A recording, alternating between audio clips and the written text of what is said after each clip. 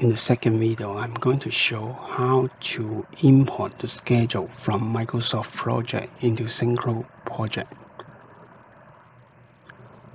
For Synchro 40 Pro, it supports various kinds of schedule, no matter from Microsoft Project and also Premiere P6 file. Then I go back into Synchro 4D and I go to File to import the schedule. I select Import and I got a XML file from Microsoft Project. Then I select Import Microsoft Project XML file.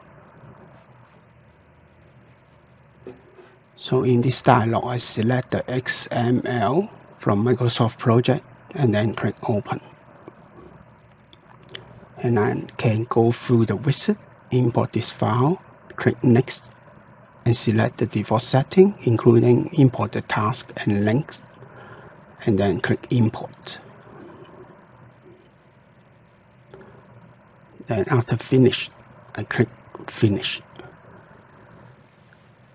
You will find the schedule has already imported into my project. I can double check the project start time. Then I can go to Navigated tab and then turn on project properties. And you will see this is the project schedule and the start time. It means project data 0 date is start from the date defined in the schedule. And also I can preview the schedule. I can go to 4D review and set the speed, for example, 1 week per frame, and then move to start and then play. You will see the schedule is playing.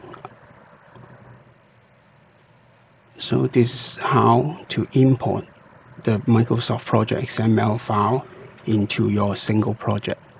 And lastly, you can save this single project. I go to File, Save As.